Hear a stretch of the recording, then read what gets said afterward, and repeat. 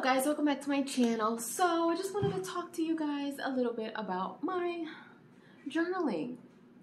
So I talk to you guys a lot about journaling in my motivational videos, and I just feel that it's one of those exercises where if you can't find a therapist to go to, or you can't afford one, or you're having a really hard time talking to people, or maybe trusting someone to talk to, journaling is one of the things that has really helped me cope with certain things. Journaling has helped me deal with certain emotions. Journaling has, helped me uncover a lot of things, peel away layers of certain things that I had to heal from. And I encourage journaling so much because I've told you guys in the past, you can sit at your laptop and treat it like a diary and just type away and then close it back up. You can write notes in your phone, that's fine.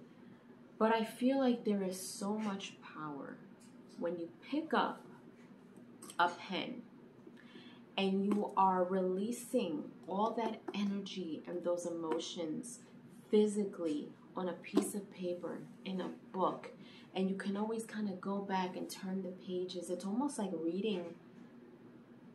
It's pretty much reading a book of your life when you kind of look back. And I always say the only time you should only go look back is to see how far you've come. All right. So for me, it has really been a tremendous tool in healing from things. And even if there aren't things that I have to heal from, I write in my journal not only when things are bad, but when things are good. Like, I just feel like it's one of those things that I just kind of want to release it. You know what I mean? And also, if you look up ways to manifest certain things in your life, especially when you're reading The Secret, it talks about writing things down and manifesting things that you want to, want in your life, whether it's success, relationship, love, great health. But you guys can go do your research on that. I am not the author of that book. I just absolutely love that book.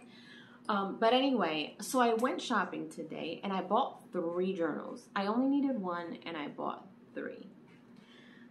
I finished my journal the other day. Now this journal is probably number 6. I've been journaling probably since I want to say maybe since I was in high school. But there's been years in between where I just didn't journal, but I still have those journals. I still, I haven't looked at the ones that I started way back when, but the most recent ones I do have.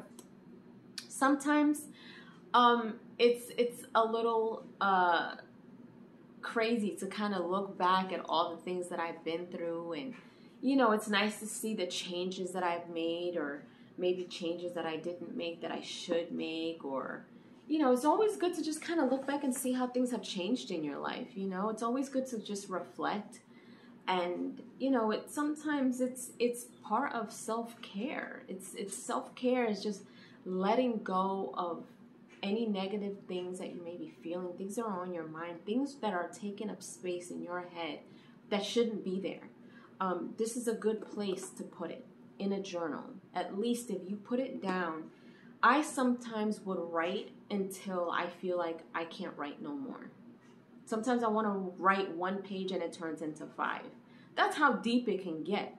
And then when I'm done, it almost feels like I don't have that feeling anymore. Like, it's just healing to be able to write in a journal. So just wanted to share you guys how I like to pick out my journals.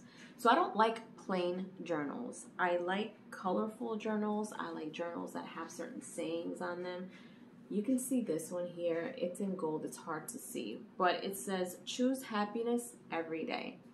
I am big on affirmations. I have affirmations in my phone. I have them in sticky notes inside of my journals. I have them in sticky notes in my planner. I have I have a board under my Pinterest account with nothing but affirmations. As you guys can see, if you follow me on Instagram, I love posting affirmations. I am big on affirming things and speaking life into myself. You can't expect people to kind of always cheer you on, and you can't expect too much out of people and things, because when you expect that, you kind of get disappointed when you don't get it. So you have to rely on yourself. You have to speak life into yourself every single day, whether it's a good day, a bad day, whether you're going through it or not. It's always so helpful, and it's always so necessary for you to always speak affirmations into yourself, believe in yourself, have faith in yourself. So that's how I like choosing, and they're always hardcover. I don't like soft cover journals. I feel like over time, especially if you're a big writer, they kind of get a little messy after a while. But anyways, I just finished my journal probably 2 days ago. So I just continue on with the next one. So today I bought 3 new journals instead of 1 because I just couldn't choose. So I just wanted to share with you guys my journals. So the first one I chose is this pretty one. It's like navy blue, and it has, you know, nice little roses on it. The inside of it is like this cute pink that I absolutely love. Has a gold ribbon or gold elastic to keep it closed, and it says, "With God, all things are possible." So I am very big on God's word. I am very big on faith and prayer. So this was an absolute must for me. I love that. And I love being able to read the cover of my journal when I pick it up to write and just use it as a reminder. Whatever is on this cover is a reminder to me when I get ready to write into my journal. That's why I choose it that way. The second one is this really cute, it's almost like a spring looking one, but I love the green in it. It has a bunch of flowers, and it has a gold elastic to keep it closed. The inside of it is green, and this one has flowers on the edges. This one, the paper feels a little thinner than the other ones, which I don't mind, but I prefer like harder paper. But still, this is a really cute one. This one says, "Live life in full bloom," hence the blooming flowers. And then the third one is really cute. This is kind of springy, fallish. It's really, really cute. This one has like a coral colored elastic to keep it closed, pink inside. And this one has harder paper inside, just like the first one I showed you. This one says, "Each day is a fresh start."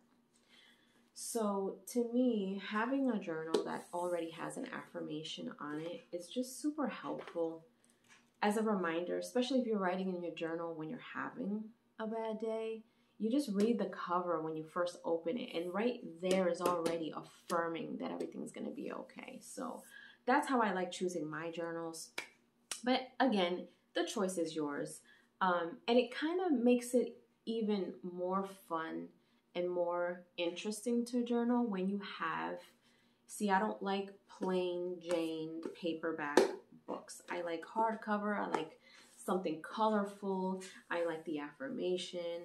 I like everything about it, and it makes me more eager to want to write in it, you know. So there you guys have it. I just wanted to share my little journal, how I journal, how I pick my journals, and you know what I like about journaling. So anyway, leave your comments down below. Let me know if you guys journal. Let me know if you enjoyed this video. If you'd like to see more stuff like this about little things that I like, and you know, let me know in the comment section down below. If you haven't done so, subscribe to my channel, hit like, share. Don't forget to hit the notification bell so you guys can get notified whenever I pop up on your feed.